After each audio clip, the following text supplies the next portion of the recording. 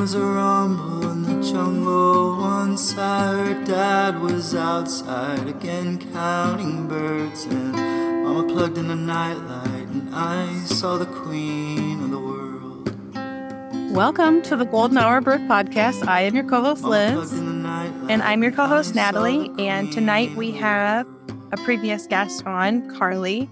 She was our episode 15, which she shared her birth story of her two daughters and their medically complex and kind of rare life that she manages as their mom. And now she has written a book. Thanks so much for coming on tonight, Karley. Yes, thank you so much for having me. I really appreciate the opportunity. So if you want to go ahead and tell us a little bit about your book and the cute name that comes with it. I love that name. So my book is called Darcy's Differences. It is about a girl who has hydrocephalus, and she goes to school one day and she feels like she's different and she thinks that she's the only one. So she goes to school and she brings her concerns up to her teacher, and her teacher and the rest of the students show her that they are all different and that nobody is the same. And at the end, Darcy realizes that her teacher is actually right, and they celebrate their differences together. And there's different characters in there that all just kind of highlight the differences. Yes. So there is multiple characters, and they each talk about their own difference. It touches on a bunch of different disabilities along with different physical features. So there is a very wide variety.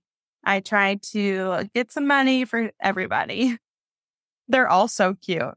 Oh, how did you come up with all the characters? So I was very intentional that I wanted somebody for everybody. So if you look at them, like all of their hair color is different, all their skin color is different, and they all have a different either disability or physical feature. So I just kind of went with it. I knew I wanted my main character to have hydrocephalus, and I don't know.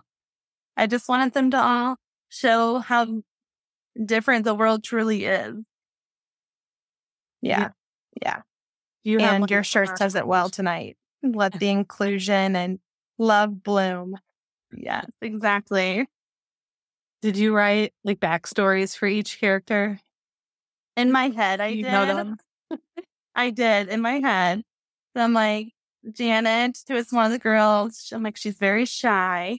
She is very smart and shy. And then Darcy is outgoing and a little sassy and likes space. And her BFF is Claire. They have BFF friendship bracelets, all that kind of stuff. I love that. It's those little details. Yeah. So what made you get started on this passion project? And like, when did you start it too? So I started only about 6 months ago, actually. And I had been thinking about it for a while. I've always enjoyed writing, but it really bothered me, the lack of representation that my daughter had in every aspect. And just, there's a lot of ignorance in the world. And I want to help improve that and educate people. So I feel like the combination of the lack of representation and just educating people on that we are all different, no matter what we look like or act like, it just led me, I felt like I had to do something. I wanted to do something to be a part of that change. And I enjoyed writing, so I just started doodling, I guess. I actually started on a napkin in my car. Nora, my youngest, is in physical therapy and occupational therapy and speech on Wednesdays, and I'm in the car for 3 hours. So I just started writing on a napkin one day, thinking, okay, I'm just going to throw this away tomorrow. And then I moved over to a notebook, and I moved over to the computer, and then now here we are. That's amazing. It came to life like just so quickly. That's amazing. I love that. I felt like after I started doing it, I just really enjoyed having something for myself and to let my creativity go. You know, usually I'm coloring in a coloring book or gluing popsicle sticks on a piece of paper. So it was nice to have that for myself. And so I was staying up to like midnight or 2 a.m. And then I would look at the clock and like, what did I do? Every single night though, because I enjoyed it and I got into it and I wanted I knew what I wanted it to come from it. I wanted to try to make some kind of difference. And so I feel like it really pushed me to get it out there quicker. Yeah. I can only imagine that, like, how special this is going to be for Nora one day. You know, I know she's 3, 4. She's 4. She's 4. So, you know, she understands it. But like one day she's going to look back as like a grown adult and be like, my mom did that for me. That's really freaking cool. I really hope so. She was, when I got my author copies, she ran over and she was so excited just to see it. And she's, that's me. And then she goes, wait, Darcy's supposed to be different, but she looks like me. Darcy's not different. Like, well, I mean, you're right. So, Yeah. Because I did down to the red glasses and everything. Where her scars are, all of it are exactly Nora. Oh, that's so amazing. Like, she's going to look back and just thank you. Thank you for putting my representation out there, Mom. That's going to be so cool. Thank you. I hope so. Tears in my eyes. Whew. Yeah. It's a really cool book. I've been reading it to Arthur, and he just asks a lot of questions, you know, about Darcy and what are those scars on her hat. He didn't know the word scars, you know, but like he's learning so much just from like your one book, and it's just like amazing because he lives in a small world, you know, so he doesn't get much exposure, but he's just learning so much. It's really cool. That makes me happy. I've had a few people tell me that it's really sparked conversations and helped them educate their children on just things. You know, sometimes they're hard to bring up, the different topics, or if you don't know how to say it, especially to children.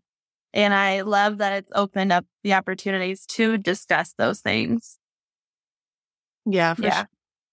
Yeah, and, you know, yeah, it really does open up a discussion, especially about embracing our differences, because, you know, there's certain people in the world that are like, oh, well, I don't see color, or everyone's the same. And it's, well, no, like, we are all different, but it's not a bad thing. Like, we should just embrace that and talk about it, you know? Exactly. That's like one of my lines in the book is our differences are what make us beautiful and interesting too. And I've always been, even before Nora was born with Addie, I've always been 100% like, it would be super boring if we were all, you know, I go cliche, like if we all look the same, if we all act the same and dress the same, like that would be really super boring.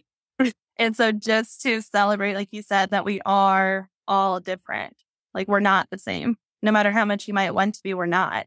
Mm-hmm. Yeah. I have a Sesame Street book from like our baby registry when Wes was, you know, coming into the world. And it's like, our mouths are different. Our mouths are the same. Our mouths are used for talking and eating, but they all look different. So it's like really cool. And now I need to go buy Darcy's differences. Yes. Going on Amazon now. Yeah. So I can hear like that you're like super excited about it and like really passionate. Like, what other like opportunities have come from this? I know you said you were going to the library tour or something. Yeah. So actually, Disability Book Week is the last week of April. And so I'm going up to my daughter's school all week. I'm going to be talking to them about disabilities and sharing my book. My old elementary school actually reached out to me and invited me down to theirs. So I'm going to be doing theirs too. There's a few different ones and I'm hoping, you know, it just came out April 1st. And so I have all these ideas. It's all turning and I'm super excited to share it because that is what I want from this book. That's exactly what I'm wanting to do. I want to educate and show that representation. Like, I don't care about anything else. I just want to try to help people see themselves in it. Yeah. That's cool. That's beautiful. I'm so happy for you. Thank you so much. Yeah, we're, you know, approaching our 1-year anniversary and we're going to be giving away one of your books in our giveaway. So that'll be exciting.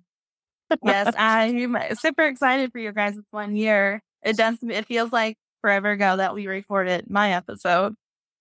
So I can only imagine how it feels for you guys. Yeah.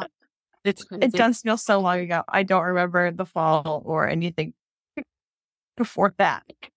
Are you sure it's only 1 year? I know. I know.